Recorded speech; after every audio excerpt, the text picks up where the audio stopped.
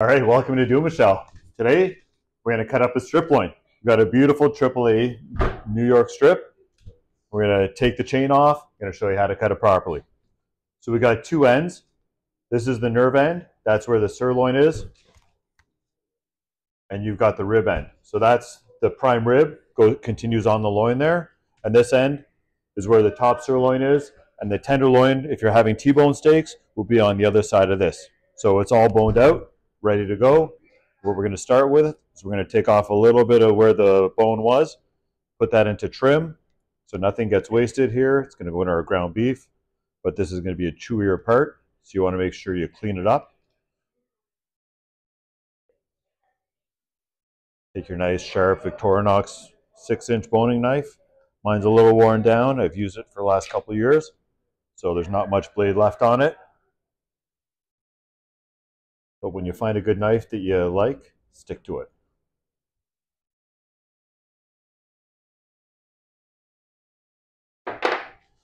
All right, so once we start, we'll just square the end off a little bit. Anything that we square is going to end up in our grind as well. And I'll show you, got a beautiful back strap, so you can see the nice marbling in it.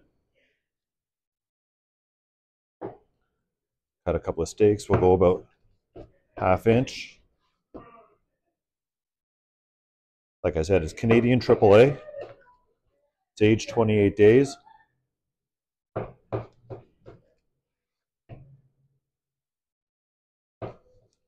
So when we cut a little inch, we're going to have a nice one for a special customer here. A little thicker.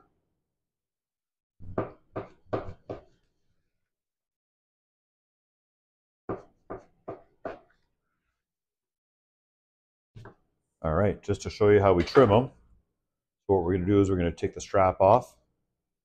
It's the grizzly part at the top, you can see. That's called the strap. So you're never going to be able to chew through that. So take that off. That goes into the bone can. It's not really good for anything. You're going to have a nice, beautiful New York strip steak. A little of fat.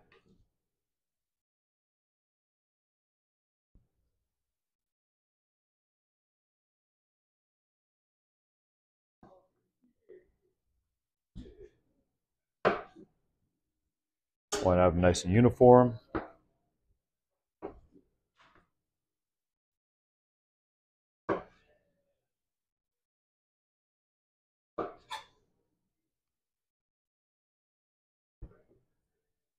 All right, when you've got your steaks ready to go on the grill, you put some of your Silver Fox steak spice on it. It's an amazing product. A couple of chefs have said it's the best steak spice they've ever used.